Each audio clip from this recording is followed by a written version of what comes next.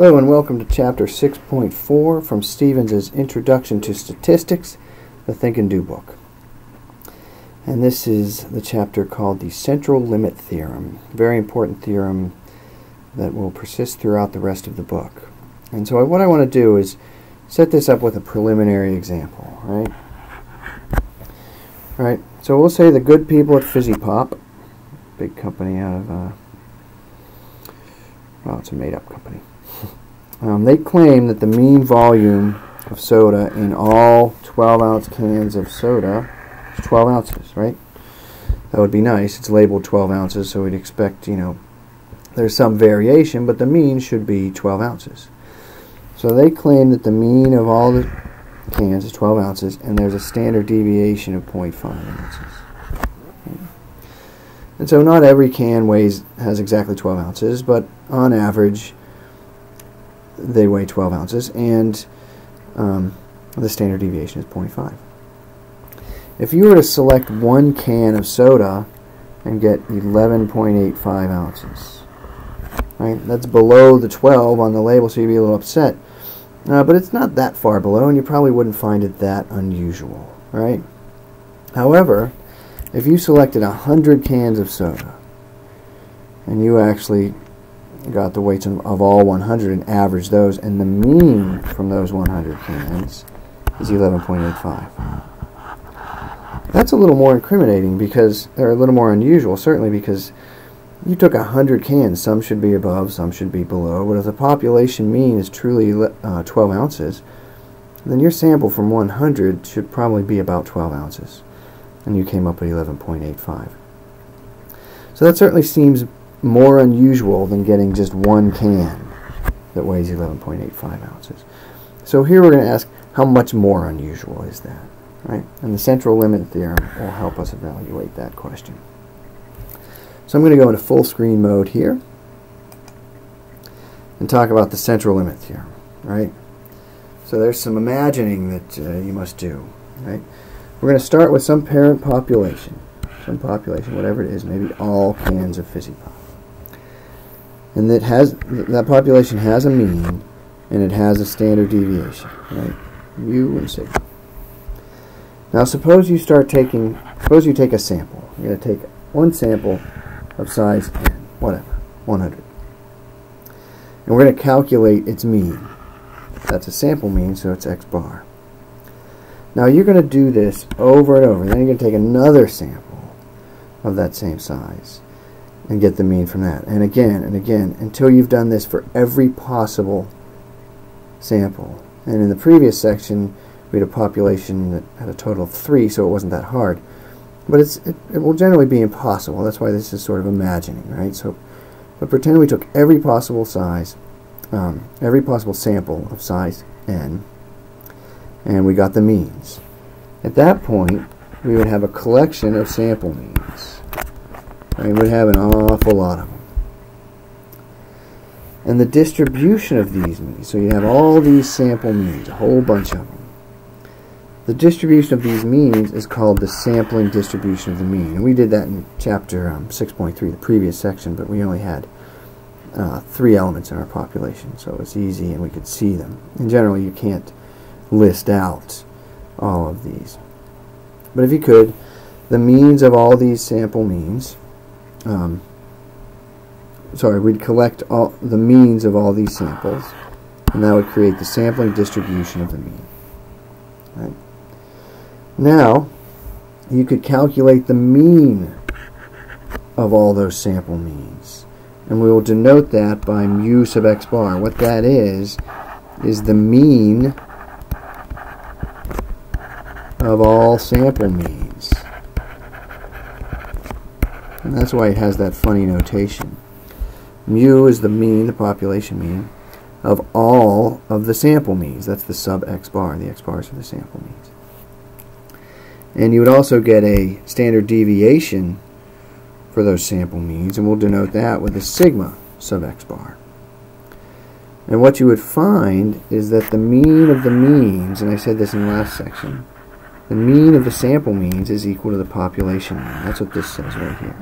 And that's good. Right? But the standard deviation of the sample means is not the standard deviation of the population. It is actually the standard deviation of the population, this thing, divided by the square root of n. Right?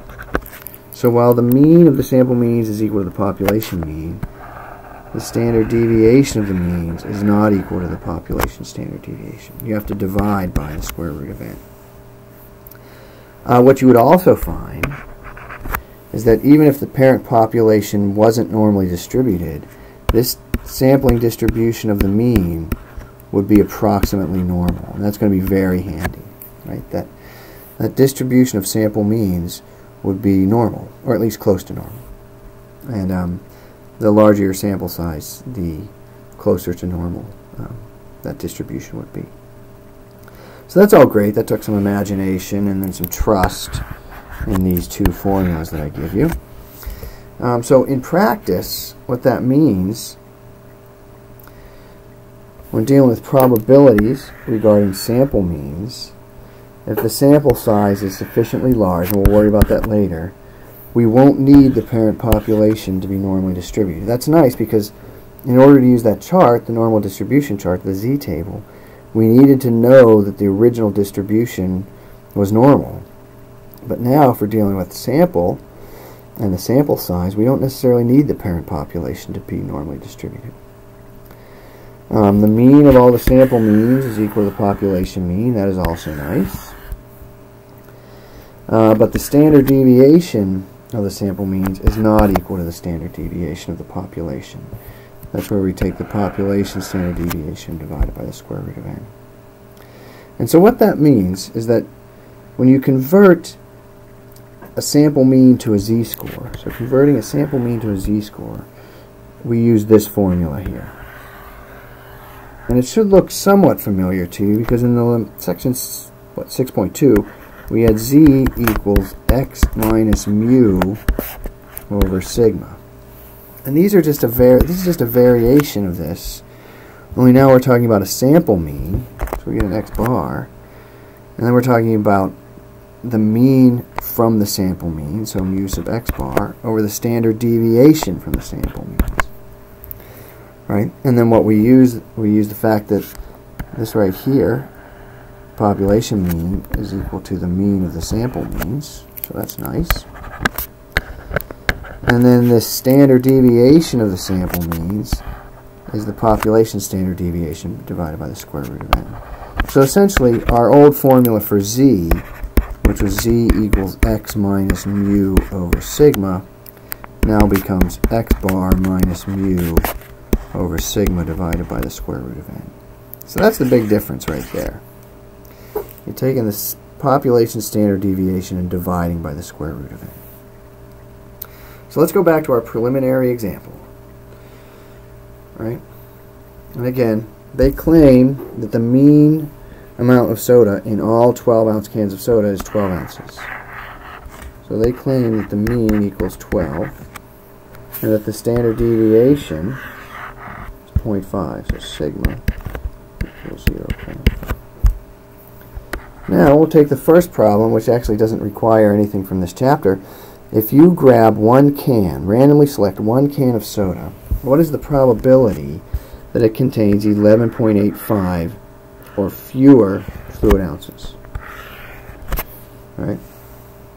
I guess earlier I was talking about weights. At this point we're talking about volumes, ounces. 11.85 or fewer. So the idea is we want the probability that a single can, X, has less than 11.85 fluid ounces. So when we draw our normal graph, our normal distribution curve, we have X has a mean of 12 as claimed by the company, and I want the probability of me grabbing one can and getting less than or equal to 11.85. So we have to convert this 11.85 to a z-score. So again, we use the formula from chapter 6.2. We get 11.85, which is the x value, minus 12, which is the mean over the standard deviation. So we get negative 0.3. So the probability of getting a can that has less than 11.85 ounces is equal to the probability of a z-score being less than negative 0.3. And this we get from the table. Alright, so we're going to look for negative 0.3 in the table. Negative 0.3, and it's negative 0.30, so it's this first one, 0.3821.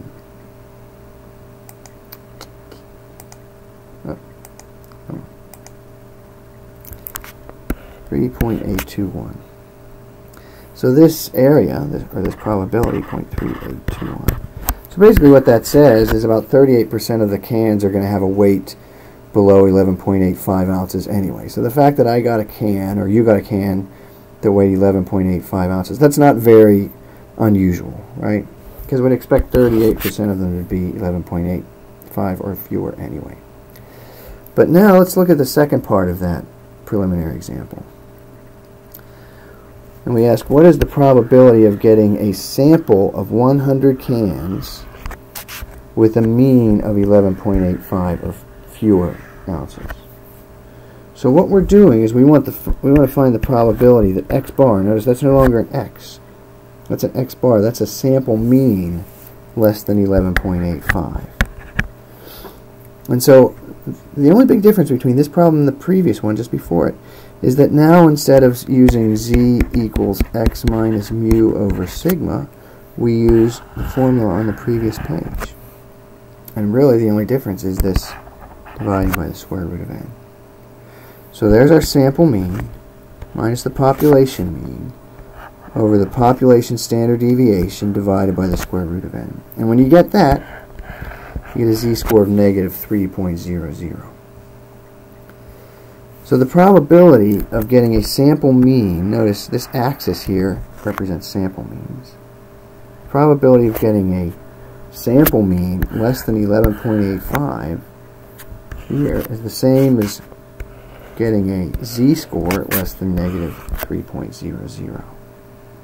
So when we look that up in the table, we're looking for negative 3.00. That's here. And 0.0013, much smaller. So this area is actually 0.0013. So if you had a sample mean that came in at 11.85, that's pretty unusual because you'd expect, you know, about 1/10 of 1% of such samples to have a mean of 11.85 or fewer ounces. Right, so that 11.85 is much more extreme than it was when you were just taking one can. Right? And so what's the difference? The difference in calculating these two from A to B, there's very little difference except that if there's only one selection, one can, I get my z-score from this formula. If there's a sample of size n, then my z-score comes from this formula. So you can't forget to divide the population standard deviation by the square root of n to get your z-score. Alright, so let's do some your turn problems. Popular problem that goes along with this section. So we have an elevator that states there is a 2,100 pound weight limit or 10 people.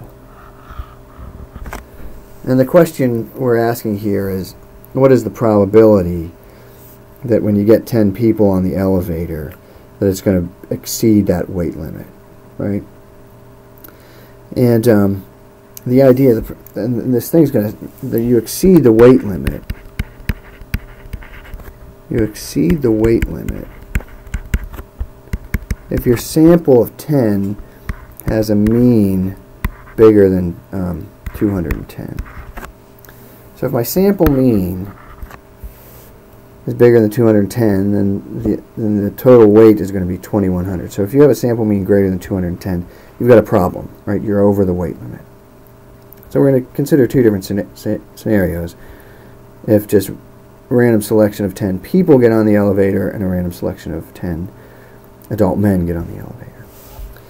So here's what we'll do. We'll get some data on the internet, basically. The weights of adults are normally distributed with a mean of 165.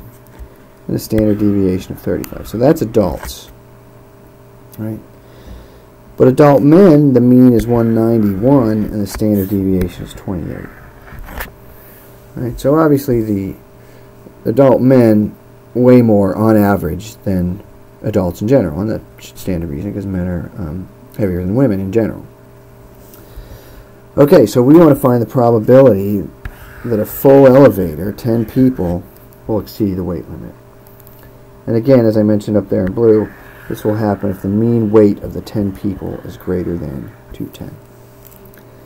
So in the first case, I asked calculate the probability that a random selection of 10 adults, right, adults is important, has a mean weight greater than 210. So I draw my normal distribution, right? Only now I'm not talking about an x value, I'm talking about a mean, a sample mean, an x bar, right? So notice that's x bar, no longer x. So there's the average, or the mean, of all adults, right? And we want to find out what's the probability of getting a mean at 210 or higher. So we're looking for that probability, right? And so to do that, we have to convert our x bar 210, right, that's this, into a z-score. And we do that 210 x bar minus mu over sigma, which is 35, divided by the square root of n. Right, because in this case, u for all people is 165. That's the mean weight. The standard deviation is 35. And I do have a sample size of 10. So that's where I get this 4.07. Right. So the probability that I get a sample mean greater than 210 is equal to the probability that I get a z above 4.07. And so if you look at the probability, and by the way, the table gives me areas to the left. So if I want an area to the right like this, I have to take 1 minus the area to the left. So if I look up 4.07 in the table, right there, that's a positive value. I go way down, I get down to here, and I see that it doesn't go up to 4.07, but I have this. If I have a z-score bigger than 3.5, use the area equals 0.9999. And the further your value is above 3.5, the more 9s you get here. The closer this gets to 1. Right? So at 4.07, I got a lot of 0.9s going on. But we'll use 0.9999. So there it is right there. I subtract that from 1. I have 0.0001.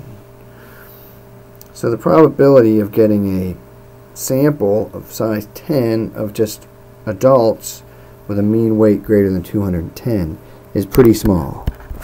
And in fact, since this value is actually bigger than 0.999, the actual probability is less than 0.0001. So less than 1/100th of a percent.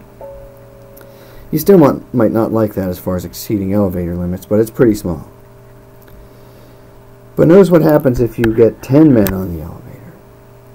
Calculate the probability that a random selection of 10 adult men has a mean weight greater than 210 pounds. So basically, the graph looks exactly the same, only my mean is no longer 165, it's 191. Right? So I calculate my z-score, x bar minus mu over sigma divided by the square root of n.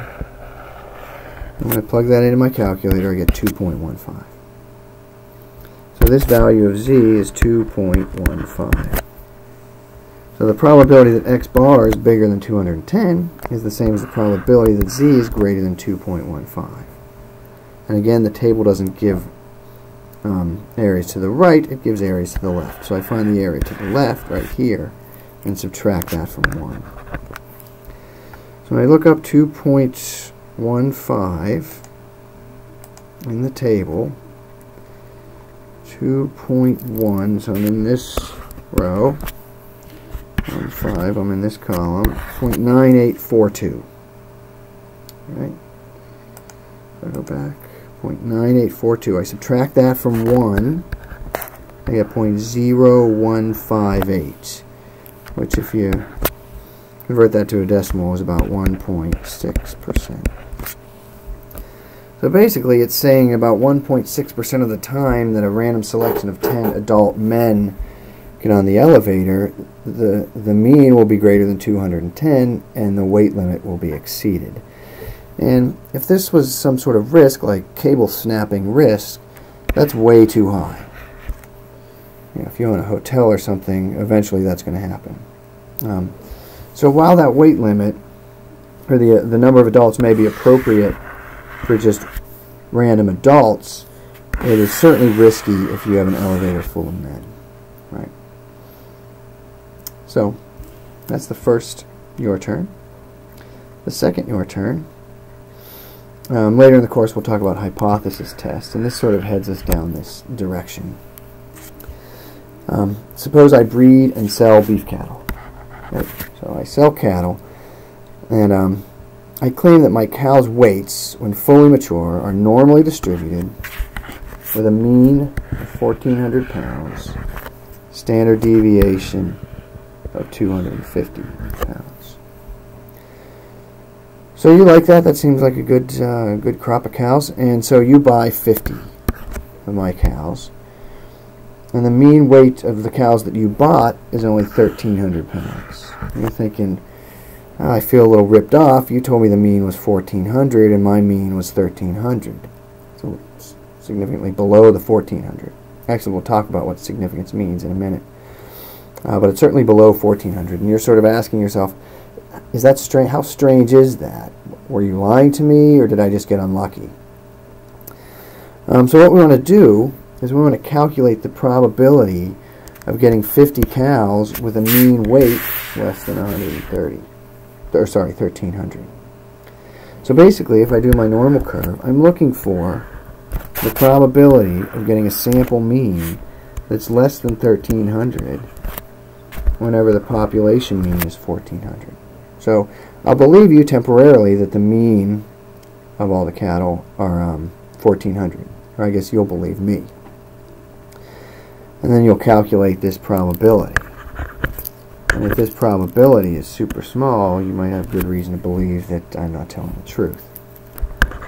Okay, so let's calculate that probability. We have to convert our sample mean 1,300 to a z-score. And we use sample mean 1,300 minus the population mean that I said was the case, 1,400. Over the population standard deviation, which is 250, divided by the square root of n, which is 50. When we do that, you get a z-score of negative 2.83. So the probability that my sample mean is less than 1,300 is equal to the probability that I get a z-score less than negative 2.83. So this is negative 2.83. So let's find that probability. We go back to the table, and we're looking for negative 2.83. I have to go to the negative 2.83. Let's erase that. Negative 2.83.0023. So I'm pretty far away from what I expect there. So 0.0023. So the probability of randomly selecting 50 cows with a mean of less than 1,300 pounds is pretty small. That's, 0.2%. So I'm way down there. If what you're telling me is, or sorry, you're way down there because I sold you the cows. I keep forgetting. So you would have pretty good reason to believe that I was not telling the truth about that 1,400, because if I was, you either sold me the smallest cows in your lot, or maybe I got extremely unlucky. Maybe your statistics was off, or there is a chance that maybe I was lying. Maybe that whole 1,400 I was exaggerating with that. So this is how you can sort of get to the truth of matters using some statistics, and particularly in this case we are using the central limit theorem. Sorry, I wanted to get back to that page, but it's too far back. Right, so the central limit theorem allowed us to sort of gauge how unusual that situation was. And we'll get more into this in chapter 6. Wait, no, we're in chapter 6. Chapter 8. Sorry. Okay, so there's some details of the central limit theorem that I glazed over earlier, and I'll go through fairly briefly now. First, if the parent population is normally distributed, right, then the sampling distribution of the mean is definitely normally distributed, right? Because remember I said as the sample size gets bigger, the sampling distribution of the mean gets closer to being normal. But if it starts off normal, then any sample size will work. If the population is not normally distributed, then as n, the sample size gets bigger, and the sampling distribution of the mean gets more and more normal. There's a correction factor that I don't necessarily want to get into, but it's basically a correction factor for calculating sigma over the square sigma of the standard deviation of the distribution of sample means. So it's a little correction factor that we generally ignore. You need it whenever you're sampling without replacement, and often we are sampling without replacement. So it might be a good idea, but it complicates the calculations enormously. So we're going to ignore the correction factor. And that's totally valid, especially if your population is large. Okay, so convention for sample size. So going back to this one, let's read this again. If the parent population is not normally distributed, then n, the sample size, increases. If this increases, the sampling distribution of the mean becomes normal. When we say becomes normal, what does that mean? Because I want to use that table. I want to use my normal distribution, and I want to know if that's valid or not. And so the convention for the minimum sample size, if the original population is not normally distributed, we generally require a sample of size 30 or more. If the parent population is already normally distributed, any sample size is sufficient. So this 30, you see this 30 regularly, and if the parent population is far from normal, if it's very skewed or maybe bimodal, you might need more than 30. But 30 is sort of the conventional benchmark for sufficiency.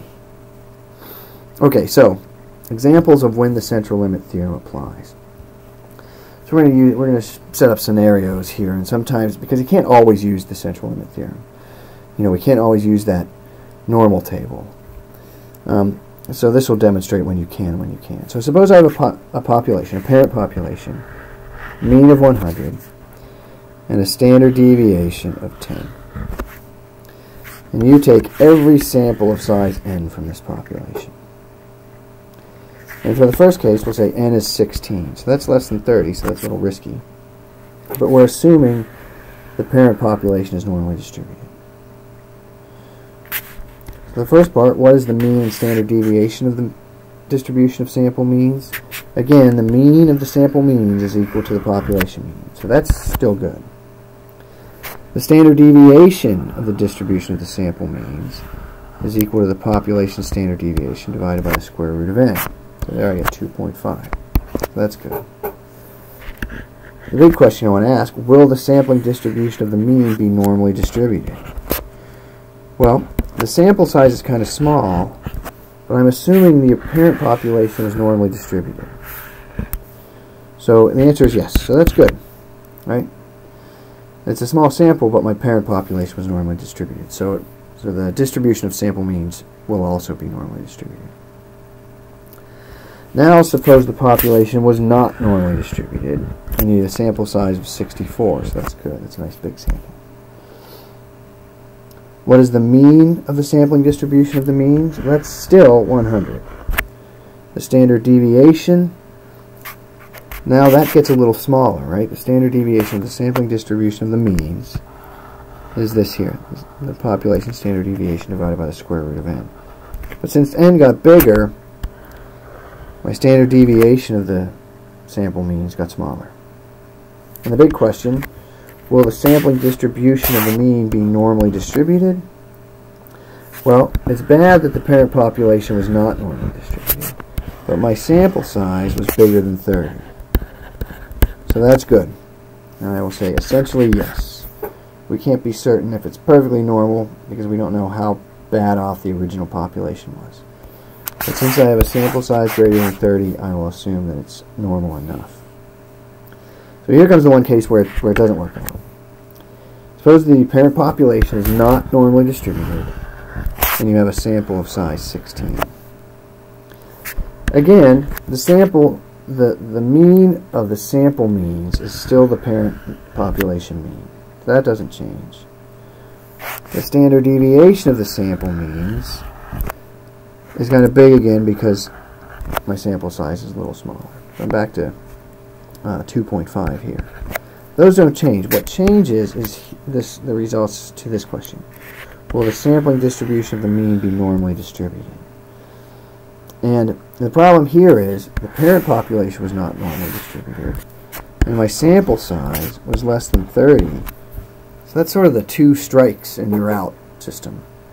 So the sampling distribution will not necessarily be normal because the sample size is too small and the parent population is not normally distributed. So you get the idea that you can always apply this central limit theorem and use the z-score. But what this demonstrates is that while that is the case, especially in a textbook where we're working on these types of problems, you'll be able to do all of the problems, but out in the real world there are things to be careful about. And the thing to be careful about is a small sample size when the parent population is not known to be normally distributed. Alright, so that wraps up this section. And I will see you, or you will hear from me again in chapter 6.5. So we're good. Have a good day. Bye.